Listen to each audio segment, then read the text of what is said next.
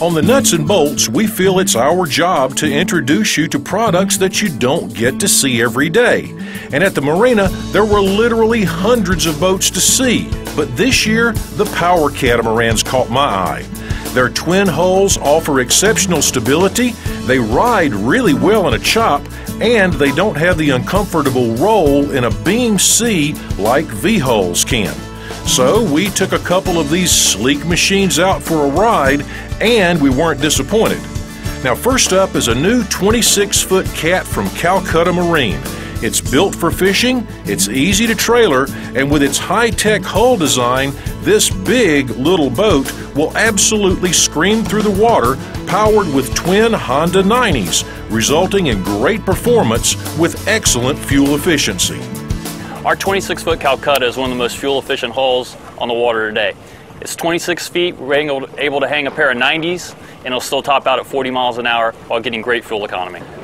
This boat was designed for fishing. We talked with fishermen, we built the boat specifically for fishing. You can fish at 360 degrees, it's wide open, it's got an 8.5-foot beam, but most people think the boat is beamier and longer than 26 feet. Up here on the bow of the boat, we've got storage all down on the deck with a large anchor locker, a windlass, and a tow kick up here so you know where you are on the deck. The gunnels are nice and wide so you can walk the deck all the way to the back of the boat. A very unique feature of the Calcutta 26 is its patented sea gate, which folds down to create a flat transom area. This provides easy access for divers or for pulling a big fish on board. Now, as they say, the proof is in the pudding. So Sam took Captain Cayman Miller and me on a test ride out into a very choppy Miami Bay. The Honda 90s put this boat on plane almost instantly, and there was virtually no bow rise. With 4 of us on board, the boat had a top speed of 41 miles an hour and cruised at a very fuel-efficient 32 miles an hour.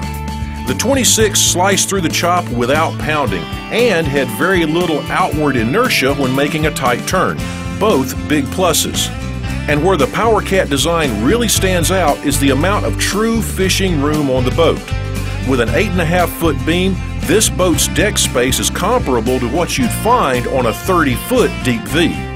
The console has plenty of room for a big 12-inch display, and inside the console you'll find ample access to all the electrical connections, and the wiring is neat and well laid out.